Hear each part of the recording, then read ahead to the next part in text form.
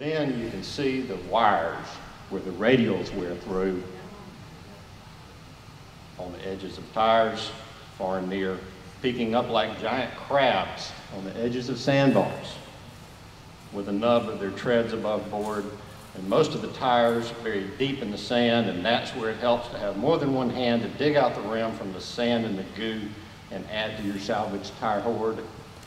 Yet another tire rescued from the river's deep throat as you rock it and rack it back and forth and back till it's free from the river's strong grasp, and you pan out the water and throw it on your boat and gently get in and then try to float with your gunnels an inch from the top of the stream because there's too many tires and your boat's too damn low.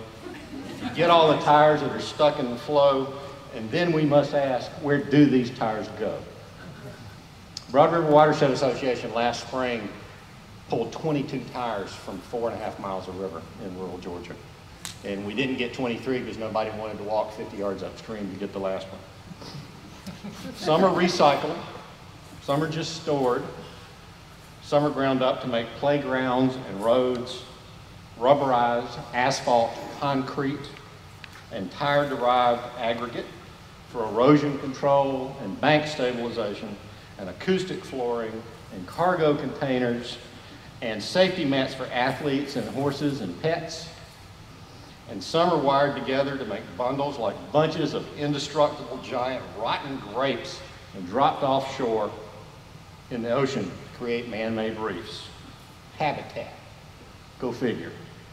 There's something insanely sarcastic and poetic and ironic about that. This is the shoal lilies in full bloom at the Broad River at Anthony Shoals. That's Mr. Pierce's painting. And just scroll through the rest of these. There's just some photos from the Broad. That dog, Cedar, swims the entire 8-mile float along with us when we go. So the way you get a tire out of the river, the safe way is to wear gloves, which most of us don't do. Wear shoes or you'll cut off your toes. And it is best to go in low river times because you can see the tires. And they're mostly along sandbars. Now, South Georgia, that's just out because you've got the gumbo and the goo, and it takes a tractor and a winch to get the things out of the ground. But where you've got sand and sandbars, you can actually start at the top of that rim and get a little bit of the sand out and start rocking it and get the water flowing. And it's like panning gold, and you get the river to work for you, and you rock it back and forth with two people, and eventually that tire breaks free. We have taken tires that have this much rim showing out of sandbanks and gotten them out. And when you get it up, you just kind of pan it back and forth until all the sand and goo and nasty things are out of there, throw it up in your boat and go. So that's how you get a tire out of the river.